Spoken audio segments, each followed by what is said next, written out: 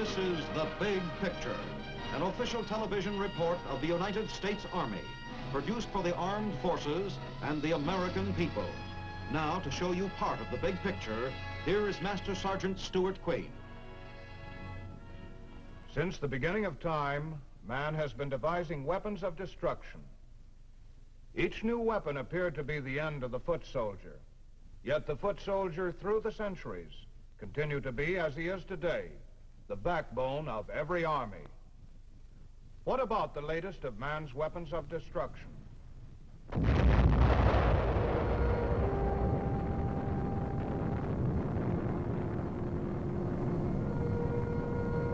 Will nuclear weapons finally put an end to the usefulness of the foot soldier? We believe the answer is no.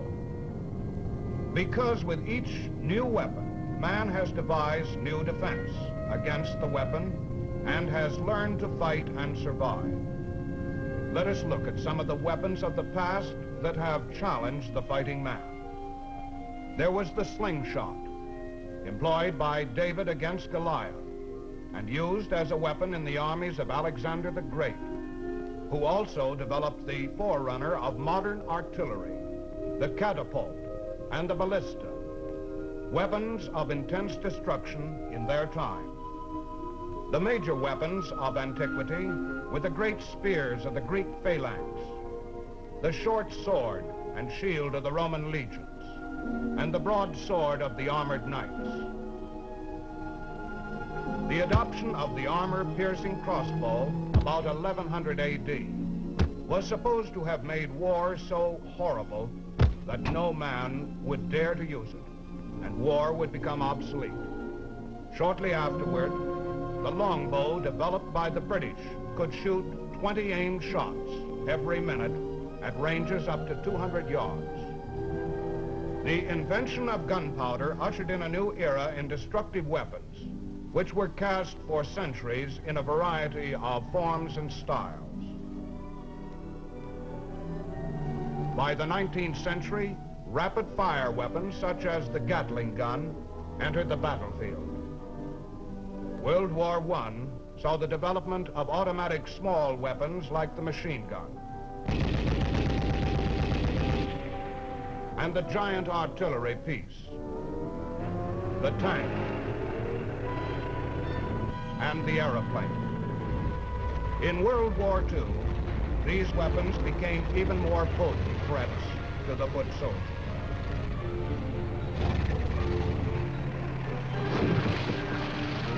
But we found, as in the Korean War, that wherever there was land that had to be controlled, wherever there was a position to take or a line to hold, the foot soldier continued to be of critical military importance.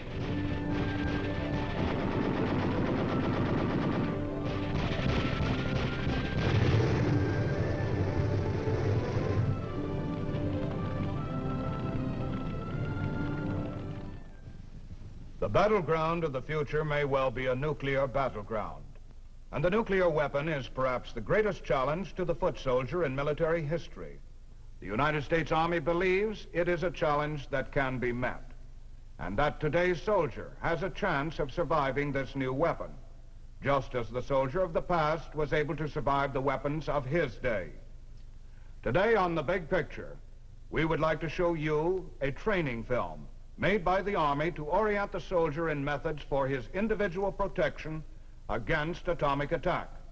However, many of the methods employed are equally applicable to the citizens of our country in the event of an atomic attack. This is Hiroshima. We've learned a lot about the atomic bomb since this one was dropped. We don't have all the answers, but some lessons are very clear. The atomic weapon, though far more powerful than any killer previously devised, is not final and inescapable. Much can be done to minimize the effects. When the enemy uses this weapon, you who are the troops on the ground must be ready. You can and must continue to do your job.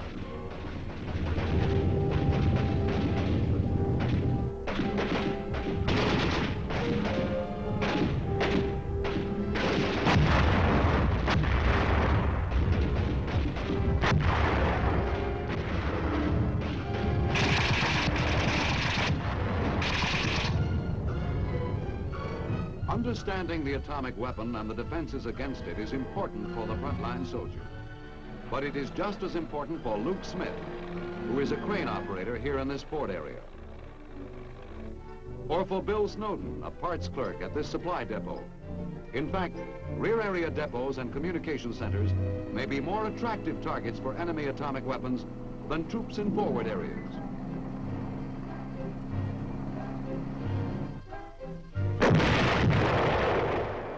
Atomic weapons resemble ordinary high explosive weapons in that both explosions are due to the rapid release of large amounts of energy in a small space.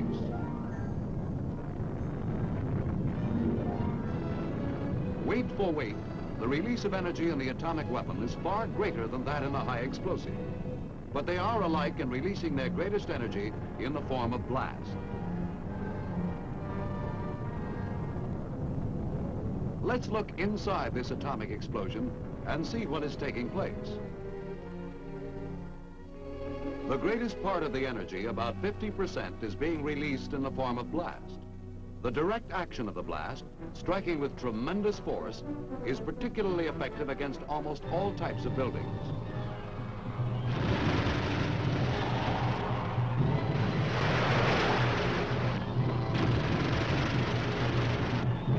Damage to military equipment like trucks and weapons comes mostly from being dragged or rolled over the ground.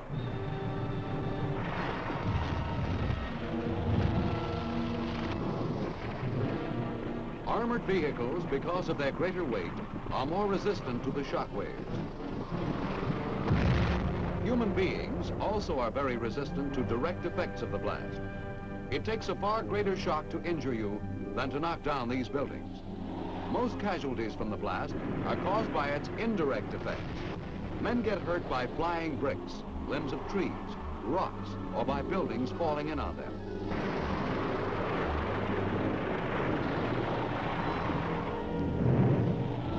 Of course, if you are standing in the open, you can be picked up and hurled through the air until you come to a sudden casualty-producing stop.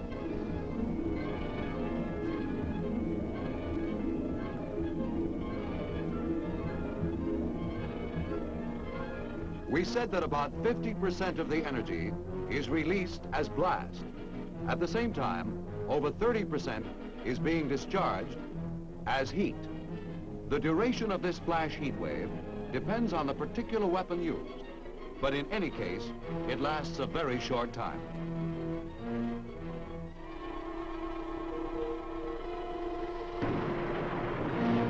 Traveling at the speed of light, it has line-of-sight characteristics.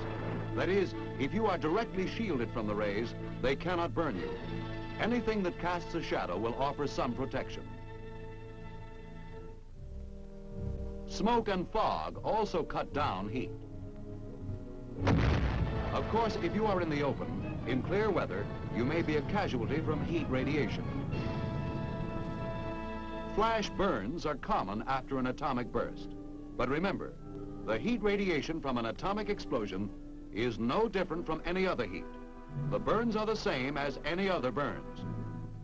Simultaneously with the blast and heat, the explosion releases a small amount of its energy, only about 15%, as nuclear radiation. Except for the size of the explosion, this is the only difference between the atomic weapon and the ordinary high explosive.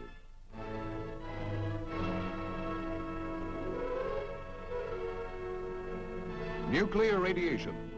Is it mysterious? Always lethal? One of those new products the scientists are turning out in the laboratories to menace our lives? Some people think so. But we're often in contact with it. In the X-ray, for example, the kind used under proper control in our physical examinations. You cannot stop radiation completely, but you can reduce its effect considerably by shielding. Any object between you and the blast provides some protection. The degree of protection depends on the density and thickness of the shield. For instance, lead, being quite dense, gives excellent protection against gamma rays. But we don't usually have lead around on the battlefield.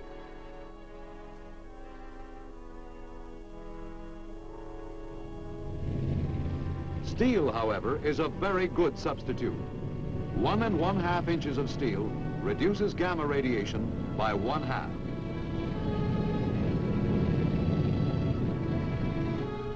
Concrete also provides a considerable amount of shielding.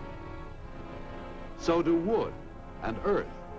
By adding to the thickness of each substance, we can further reduce the radiation.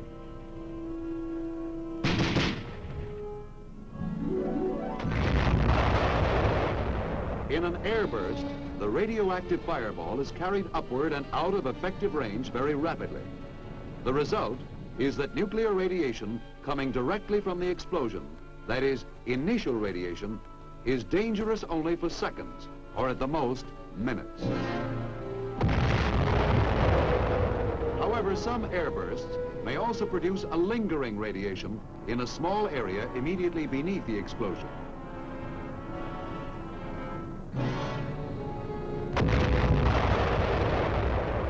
Surface blasts and those underground also will produce this lingering or residual radiation which contaminates the area for a considerable period of time. This occurs because explosions at ground level or below it suck up great amounts of dirt and rock into the mushroom cloud where radioactive particles adhere to them. Much of the material falls back to Earth in the general vicinity of the blast, leaving the area highly contaminated. But many fine particles of the dust will drift away with the wind, and as fallout, eventually contaminate a much wider area.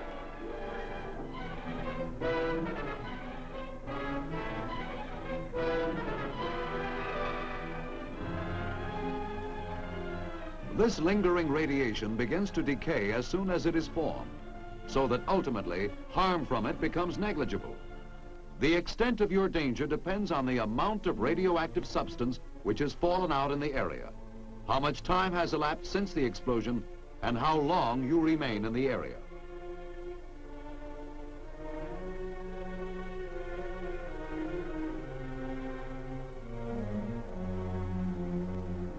We've seen the principal effects of the atomic explosion: blast, heat, and nuclear radiation.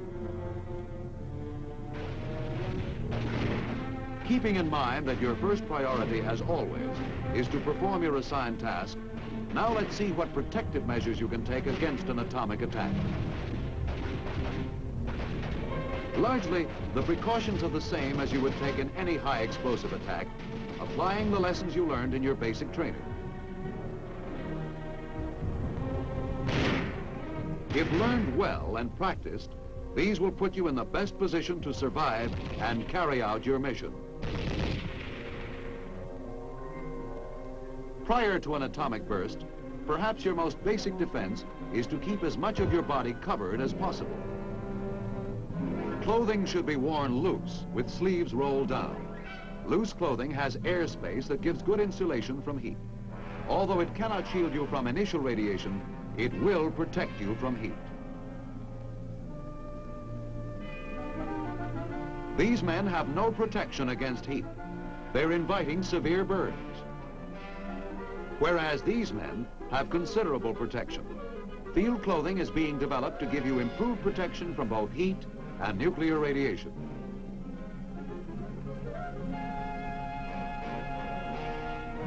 Protective salves are being developed to cover exposed skin. By all means, dig in.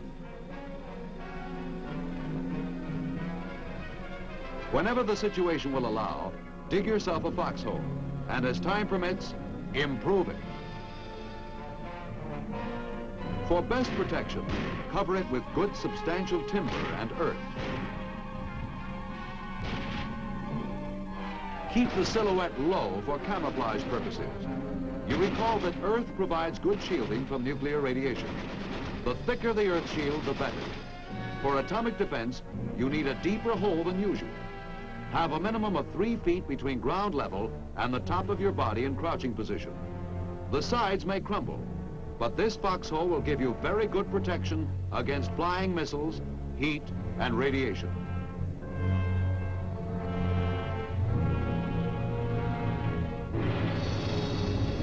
This applies even when fairly close to ground zero. Of course, your best defense against an atomic attack will always lie in seeing that this enemy does not find you.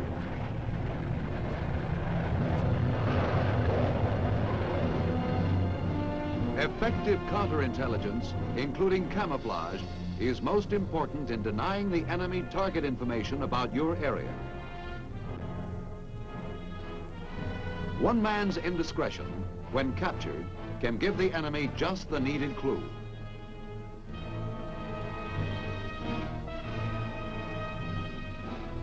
Improper concealment of your positions can show up quite clearly on enemy aerial photos.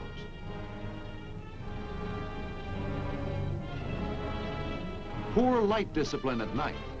All these mistakes help the enemy complete his intelligence picture and locate you and your unit as lucrative targets. But almost as important as avoiding attack is to have forewarning when one is coming. How quickly we complete our intelligence picture of the enemy and what he is up to depends on you. Your proper handling of prisoners of war, your prompt reporting of all captured documents,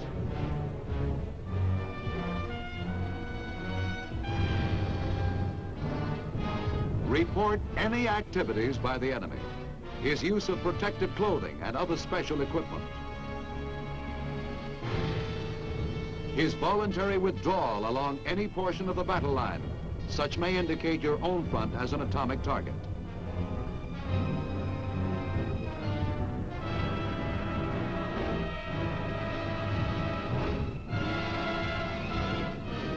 When his attack comes, we need alert observation to pinpoint the enemy. This and a good warning system can buy time to spread the word and take cover behind earth, behind steel, or if you're in a built-up area, behind concrete. If your only shelter is an open foxhole, stretch your poncho or whatever is available over it. You've already heard that cloth gives considerable protection against heat. If you don't have a shelter or can't get to it, take advantage of the best cover available. A fold in the ground,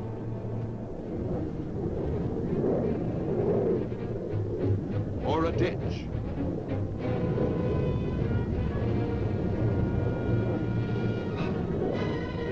In a building, get onto something substantial. A counter or desk will protect you from falling debris. In case you're in the open where you can't get to any covered position, hit the ground wherever you are and cover the exposed parts of your body, even if you have no warning before you see the flash.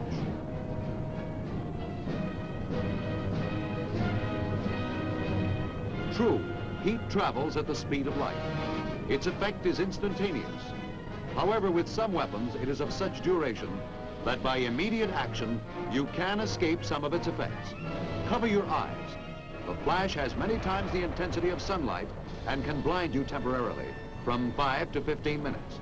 At night, this blindness will last longer, and there is a chance of permanent injury to your eyes. The blast wave travels at about the speed of sound. Wait until it has passed before you get up.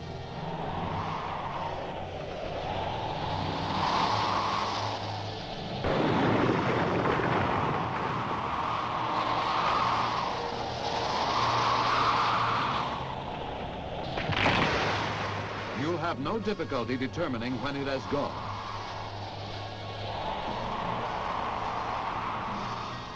After the attack, your first action is to continue with your assigned mission. However, do not leave your position until told to do so. Without knowing it, you may move into a highly contaminated area. Of course, check your weapon for proper functioning. Check your communications. You must establish immediate contact with your leader. If he is a casualty, you may have to assume command.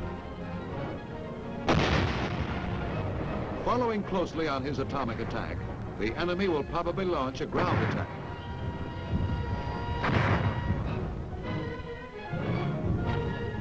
You must be ready for action to prevent being wiped out by rifle or bayonet.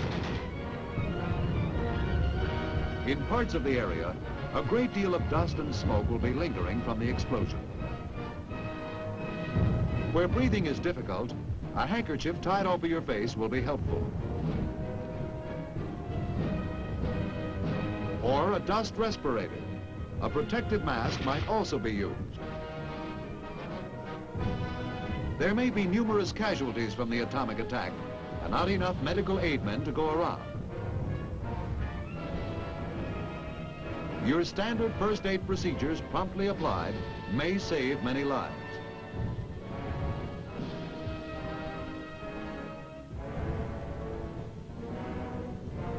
Bleeding is a primary concern. Know how to apply a pressure bandage. And you may have to apply it to yourself. Know how to apply a tourniquet.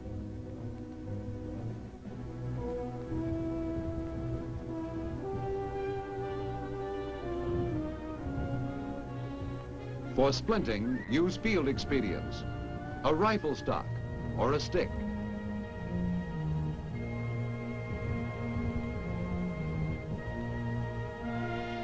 This man is suffering from burns. Give him salt tablets and plenty of water. Basic procedure for shock is to keep the man comfortable. Loosen his belt and shoelaces. If he's cold, cover him. You may also be designated to remove the wounded from the field. The one-man carry can be used effectively.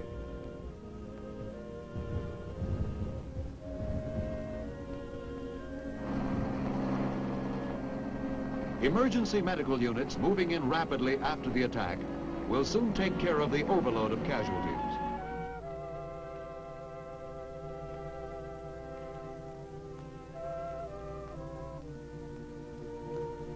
Following surface or underground bursts, the area will be contaminated for some time. Contamination may also occur in a small area immediately beneath an air burst. Unit monitors will locate the contaminated areas and mark them.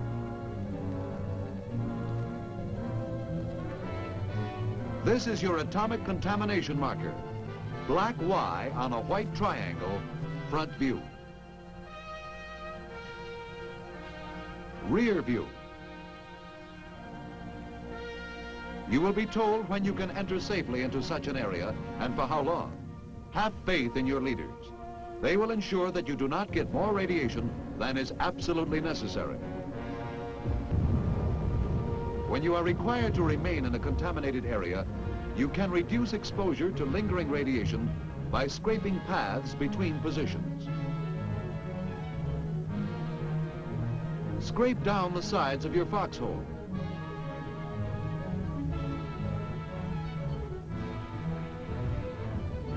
Shovel out the floor.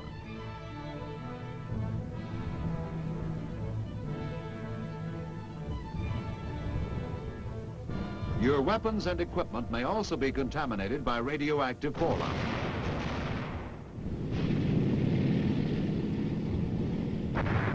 If your immediate assignment requires their use, go ahead and use them.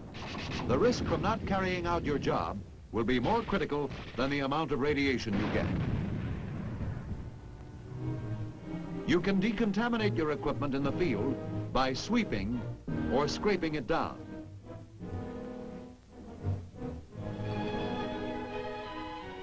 There is no danger that your canned food will be radioactive.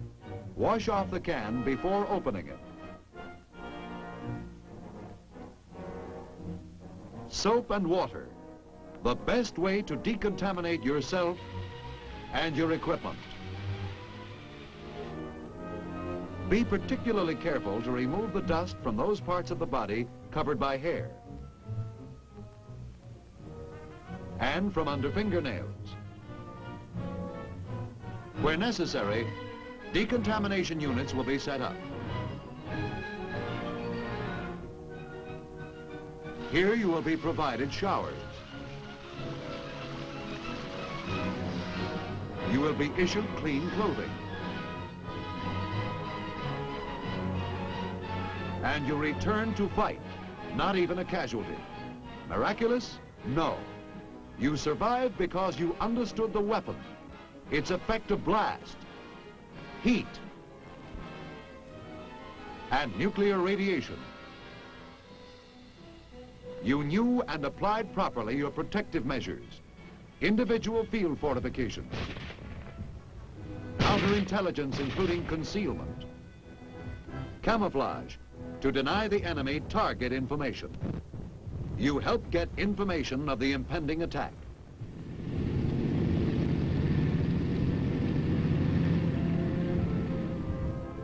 You had a good warning system. During the attack, you took cover, the best cover available.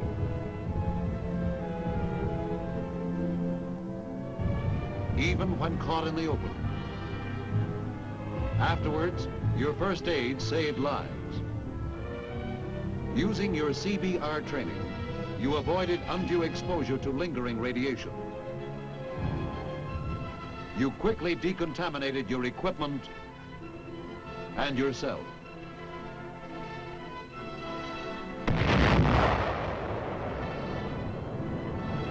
Yes, the atomic weapon is spectacular. It is potent, but it is not final or inescapable. It is another form of attack.